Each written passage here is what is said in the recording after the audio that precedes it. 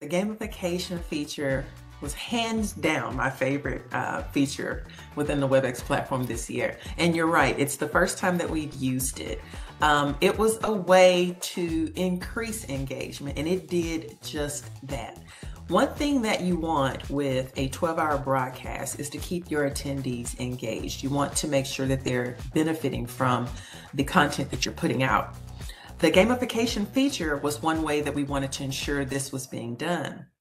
So we created a mini-series this year that gave history and insight into how Global Meetings Industry Day came about, and then also just some of the advocacy efforts that our industry experiences from U.S. travel and meetings mean business.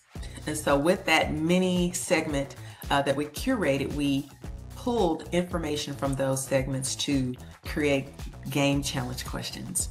And with that, our attendees loved it. We had so many participants staying on top of those questions, inputting those correct answers, and moving up the leaderboard.